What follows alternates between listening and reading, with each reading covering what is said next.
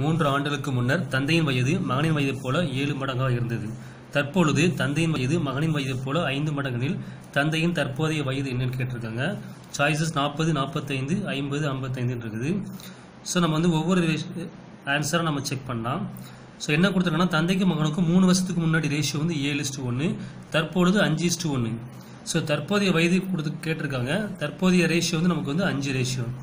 So choice ஏ நம்ம வந்து 40 எடுக்கிறோம். ஸோ 5:1 தற்போதைய ரேஷியோ.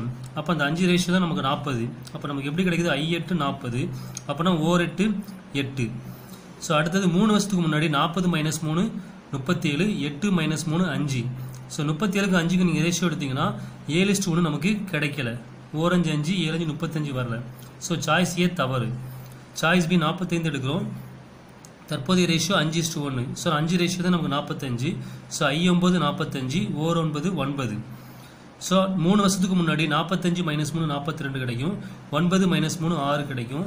42க்கும் 6க்கு நீங்கள் ரேஷியோ எடுத்தீங்கன்னா 1 6 6 7 6 42, 7:1 நமக்கு கிடைக்குது. So answer is B 45 years.